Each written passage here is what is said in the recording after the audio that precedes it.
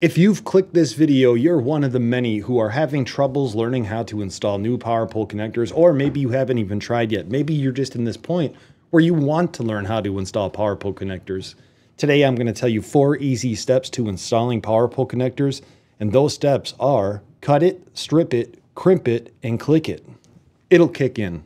But along the way, we're also going to talk about a couple of tips and tricks that I've learned over the years of installing PowerPole connectors, and I do hope this video helps you. If it does, don't forget to consider hitting like and subscribe. Let's get started. We will talk about cut it, strip it, crimp it, and click it in just a moment, but hey, what do we need in order to get all this to work?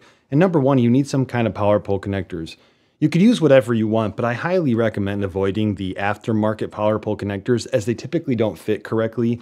And also, and more importantly, the silver plating on both the connector that goes on the wire, as well as the connector internally to the PowerPole connector on the not so legitimate ones or the aftermarket ones, they tend to corrode fairly easily, which can cause a lot of problems down the road.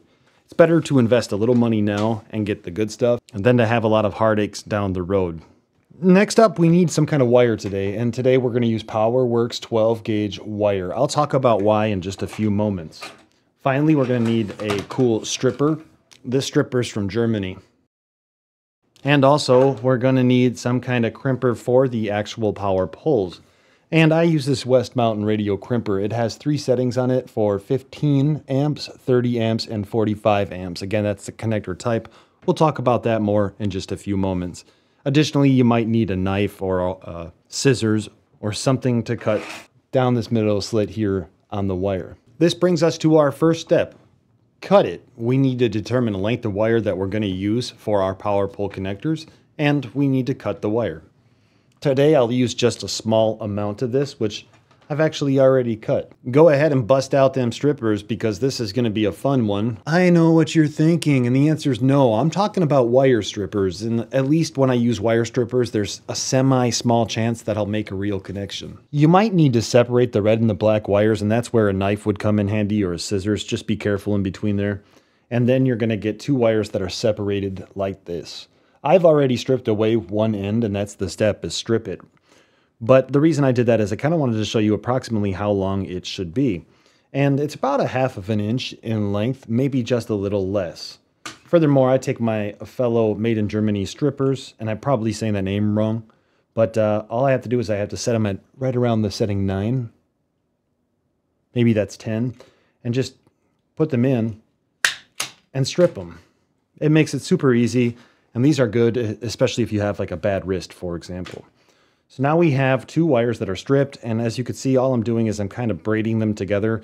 I'm taking my thumb and I'm twisting and basically pinching them between my thumb and my index finger. Just to recap, step 1 was cut it, step 2 was strip it, and now we're on step 3, crimp it. Okay, ultimately, and this step might just be a little bit longer for an explanation, but basically you're going to have PowerPole connectors, and you want them to be the same orientation. As you can see here, they're not. As you can see here, they're not. What this all comes down to is crimping it. If you crimp one of these connectors up and one of these connectors down, of course you're not going to have the right layout or configuration for your PowerPole connectors. Let me show you an easy way to be able to do this so it all just makes sense. I like to take a look at the actual PowerPole connectors, and I like to make it so that the A faces the correct way. That right there is an A for the official PowerPole Anderson connector. And here's how I do it. Black on the left, red on the right, crimp it down tight. Again, black on the left, red on the right, crimp it down tight. And once you have them in the correct order and orientation, black on the left, red on the right, what you're going to notice is you're going to notice that the red adapter, the way it sits, has a little bit of a squared or rectangular hump that rolls down it, and it's recessed on the black one. And we're just going to put those 2 together right now. The red should slide into the black.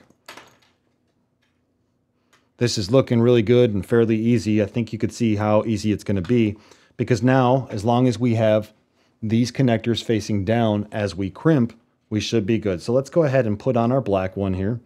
And again, I'm just going to go ahead and use my index finger and thumb to twist, just to make sure I can get everything in here. Now, you're probably thinking to yourself, well, what if I have a wire that doesn't fit into this connector? It's too small or it's too big. Well, then you might need to go down to 15 amp, or you need to go up to 45 amps so you could fit larger wire in. 30 amp is good up to 10 gauge wire, and 12 gauge fits nearly perfectly. I've already twisted this, so we're pretty good here just to go ahead and put on the connector for the PowerPole. And I just want to make sure that I get nearly all. Sometimes you get one little strand that doesn't like exactly go in, but I want to try to get nearly all of the wire inside the connector so we can crimp it.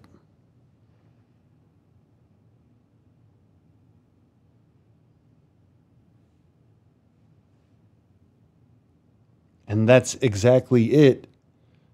And you might be thinking, oh, that's wrong though. It's facing up. Remember, black on the left, red on the right, crimp it down tight. So I have the actual connector facing down, you know, the arm, the grip facing down with the black wire on the left. So go ahead and do the same thing here with the red wire. Make sure that wire is nice and tight and bundled together, and then just slide on the connector. Now we actually crimp it. So again, these are 30 amp PowerPole connectors. So something like this West Mountain Radio crimper allows me to do 15 amp, 30 amp, and 45 amp. Since this is a 30, you guessed it, I'm just going to place it in the slot here, and there's actually a groove or a little bit of a hole toward the back of the crimper on the bottom, which I'm going to face down, slide this in.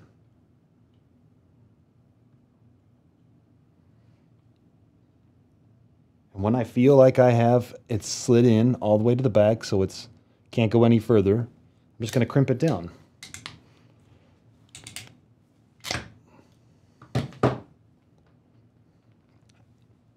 To me, I think that's acceptable.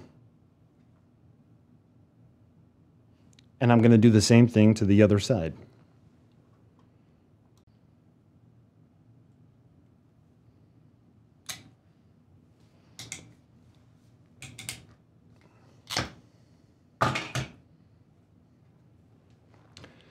Now you might think, hey, we're going to go on to step 4, which is going to be click it. Before we do that, if you're using anything like heat shrink, for example, you might want to slide it over the wires right now. Kind of like Adam, K6ARK, did on his battery right here. Remember, step 1 was cut it, step 2 was strip it, step 3 was crimp it, and step 4 now is going to be click it. To click it, you might have some issues depending on what wire you use. Let me give you a demonstration. So to demonstrate this, let's take a look again at the PowerWorks wire, which is right here, and this BNTech Go wire, which is a silicone wire.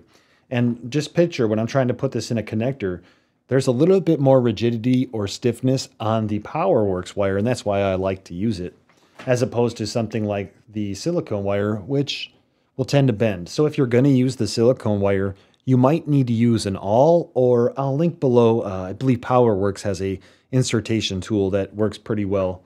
The last step, click it, is super easy if you've remembered any of the rhyming today, because check this out.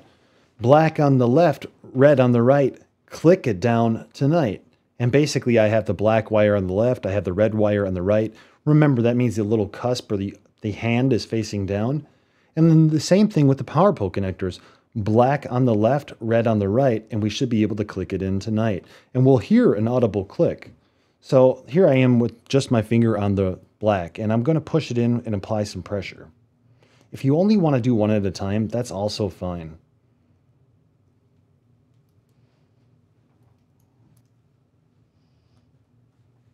And you'll feel it actually slide in. What's happening right here is it's sliding over the metal piece that's internal to the PowerPole Anderson connector, and then we should hear it click.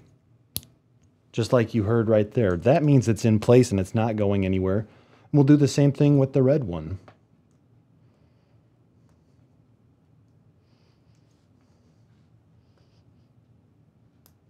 There it is.